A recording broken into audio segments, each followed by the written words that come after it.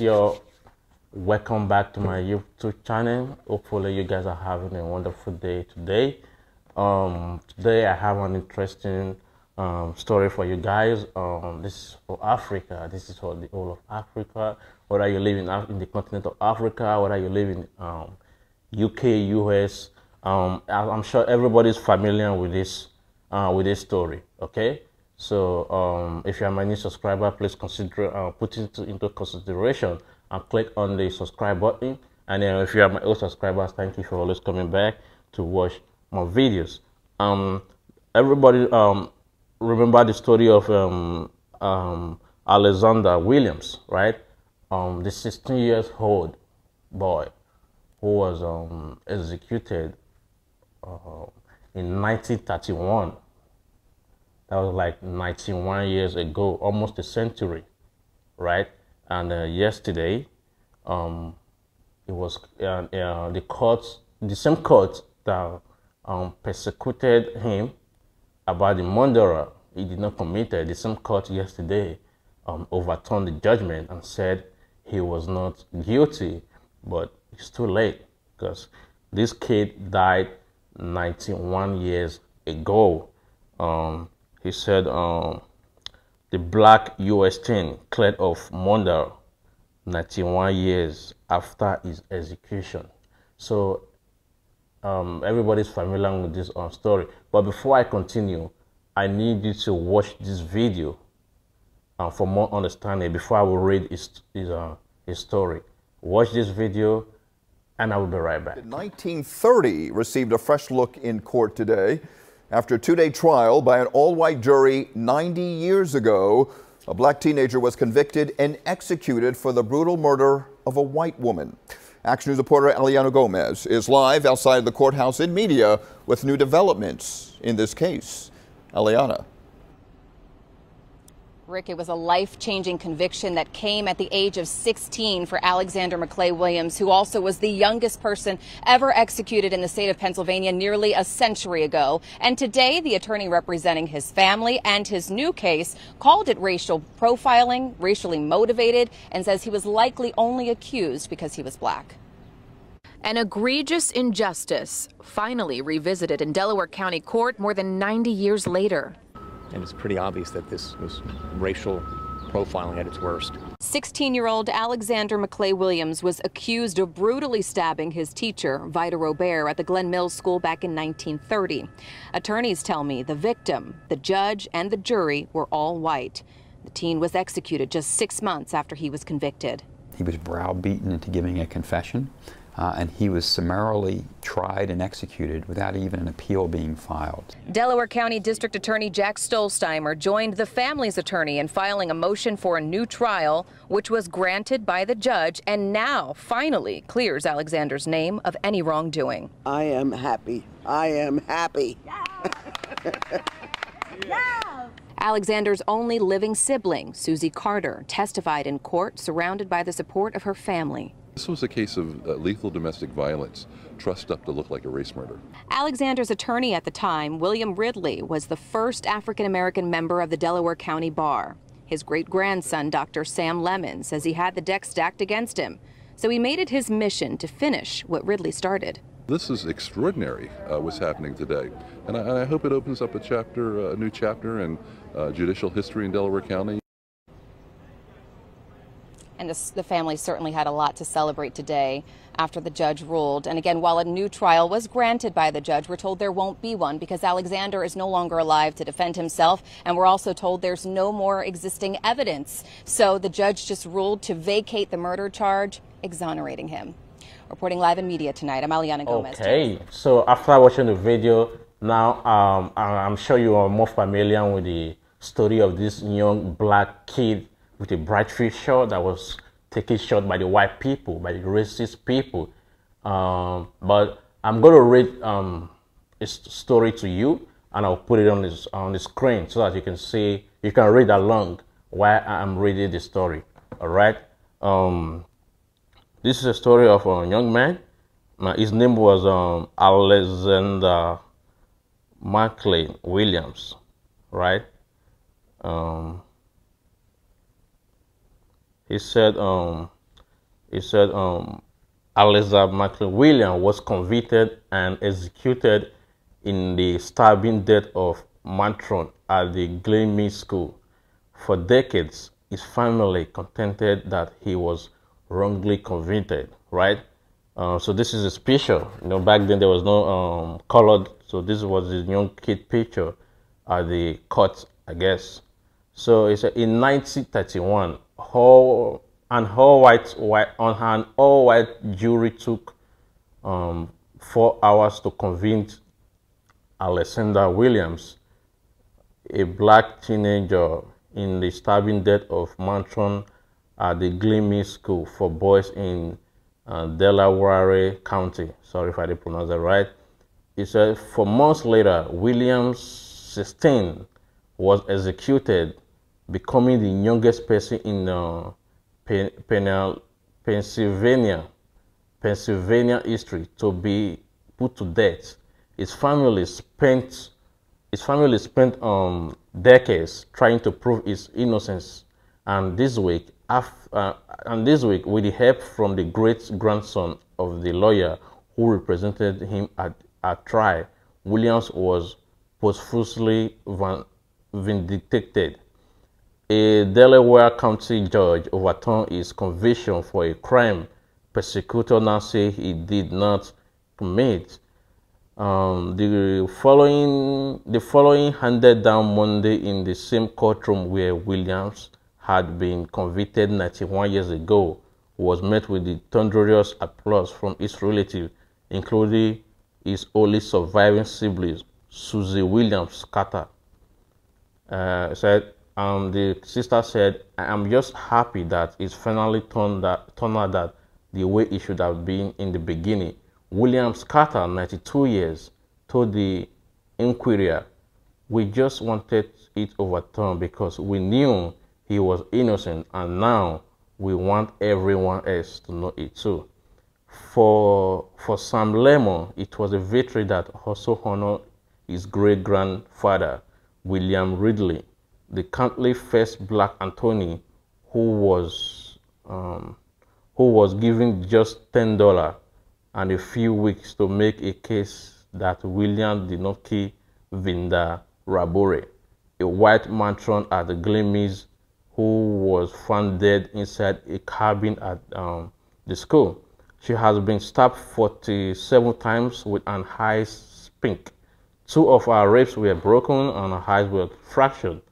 Robin's ex-husband, who had a history of domestic violence against her, called the police to report finding her dead. He was the last person to be seen with her, court record shows, but was quickly run out as the killer's suspicion fell on Williams, a teen who had been sent to Glenmead after committing crimes that included setting a fire that destroyed a barn and cost $25,000 in damage, and burglarizing a post office at the age of 12. George W. Roger from Feed had sentenced William to an indeterminate stay at Glenmead, a facility that Lemon said was little more than a jail for children at the time. 4 years later, the same judge would sentence William to death in Robin's murder, right? So Lemon, now 17, spent many childhood summer afternoon with his grandmother, listening to the story about her father, Ringley, the lawyer. He became fascinated by William's case, a rare and troubling loss in the great-grandfather legal career. So about 30 years ago, he said, Lemon, a college administrator who lived in Media, began digging into the case and discovered evidence that convinced him William was not guilty. For one thing, he said prosecutors failed to introduce the key evidence at trial, including a man's bloody handprint that was found at the scene, and William had been busy working elsewhere on the ground at the time of Robin's death. To have committed the crime, Lemon said the teen would have needed the supernatural ability to stop time, attack the metro, and return to his work site. So this was the picture of the lady that was killed. Her name was Miss Vida Robbery. Attractive 32-year-old woman, matron of Glen Maze Reform School for Boys. Mendia PA was stabbed to death with an ice pick. The murder took place at college, excuse me guys, near the main school building. Police believe a woman committed the crime. So let me continue reading, guys. It said Lemon discovered this and other details as has a pour over historical record, including a transcript of William short trial in 1931, and he could not help but wonder whether race played a factor in jury decision to convict William in just few hours. Of course, race played a big role over there, because I'm sure if he was a white kid back then, they wouldn't treat him the way he was treated. So let me continue reading that. On this was a stain on the court, a legal lashing in the sense, which is harsh thing to say, but that's what it was. Lemon said, people are looking now not just at classic civil rights cases from the South, but also in the North, where race play a factor in the unjust sentences. About 7 years ago, he enlisted the help of Anthony Robert Keller, who worked pro bono to help him try to get the case overturned. Last summer, Keller and Lemon met District Attorney Jack Stonehammer, hoping that he might take an interest in the case. Stonehammer agreed to take a look.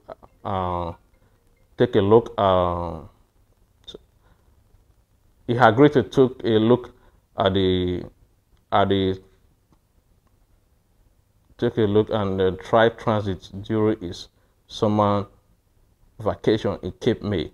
It was just an alignment of the stars. Lemon said, the right time, right place, and the right change in politics in our country. So Stemmas was the first Democrat. He was the first Democrat to be elected by the district. I'm sorry about those hiccup, guys. As I was reading, a call was coming in, so I was a little bit distracted, right? And he said Anthony in the county history. He said so Stemman brought the case to the President George Kelly, who agreed to hear joint motion from Stemman and Keller to have the case reopened. In an interview Thursday, Stemman said several aspects of the persecution troubled him. He cited subversion of due process rights, including what he called a bro-baiting confession that has Steen gave a police after repeating interrogation without lawyer or an adult in presence. Just you can imagine that. He stoned the Stemman, and he said that Williams was sent to electric chair just a few months after his conviction without any appeal filed by his Anthony. In the criminal justice system, we are in business of making people's lives better. That's what we believe every day, and we come to work. So Stemman said, but as long as humans are involved in this process, there will always be error, of course. So if we can identify issues and right those wrong, it's in our interest to do that, of course. So he said during the hearing Monday, the lawyer laid out 3 decades of research and asked that the judge overturn Williams' conviction. They were joined in that effort by Robert's great-grand niece, Teresa Smisha, who had done her own research and who testified from her home in Michigan that she believed Williams was not guilty, right? I know that Alexa did not commit the murder, Smith has said. The murder, Smith has said, calling the teen a handy scapegoat for persecutor at that time. So this picture you're seeing right here is Susie Williams' sister. This is the only surviving sister, and she's 92 years old, right? Her name is Cody. She said family is overjoyed, feel vindicated now that her brother's name has been cleared. So this is the picture of her sister, and I'm happy at least her sister was still alive to witness to witness this. You know, I believe she's 92. She must be very, very, very tired, and even if she died today, this will give her a peace of mind wherever she goes after life, and this one will give her a rest of mind. Also, knowing truly well that a brother that was killed 91 years ago was truly innocent, as she has always assumed for almost a century, right? And let me continue reading, guys. Kelly on his trial, final day as Delaware County's president judge concluded the evidence withheld by prosecutor could have changed the outcome of the trial.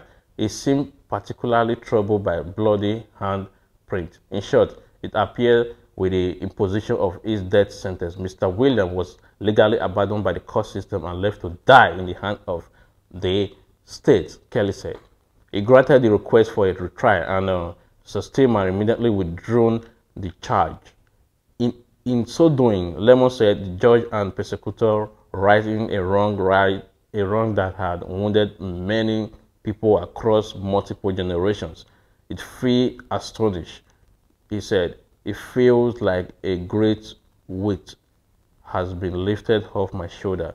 I'm not restful in any way, but that was a huge burden to carry for so many years. So, like, but the thing is that, but my question is, do you think the wrong conviction from black people in the United States has stopped after 91 years?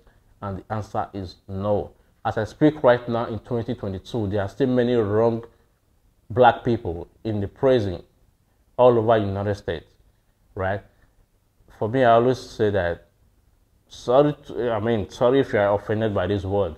I always tell you that the black and white people are not the same, and we will never be the same. The earlier you know this, the more peace you will have. Because stop saying we are human, it does not matter the color. Bro, the colors matters. The color matters a lot. If the color doesn't matter, Africa will not be where they are today. I mean, God created this everybody and put them in different continents. I believe God never made any mistakes. And people will say, we all have red blood. Bro, before God created man, he created animal according to the white man book, which all of you call the Bible. According to the white man book, it said God created animal, and when God created animal, he created crocodile, lion, cheetah, antelope, tortoise, fish, and he separated all these animals. So what makes you think God creates every human with different colors and different mindsets to live together?